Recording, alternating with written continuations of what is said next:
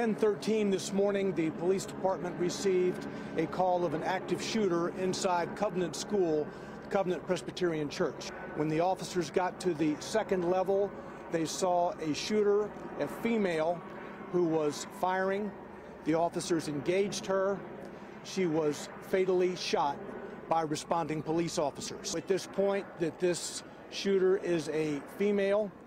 She appears to be in her teens, although her identification has not been confirmed at this juncture. We know that she was armed with at least 2 assault-type rifles and a handgun. She entered the school through a side entrance and traversed her way from the first floor to the second floor, firing multiple shots. We now know that there are 3 students who were fatally wounded, as well as 3 adults inside the school.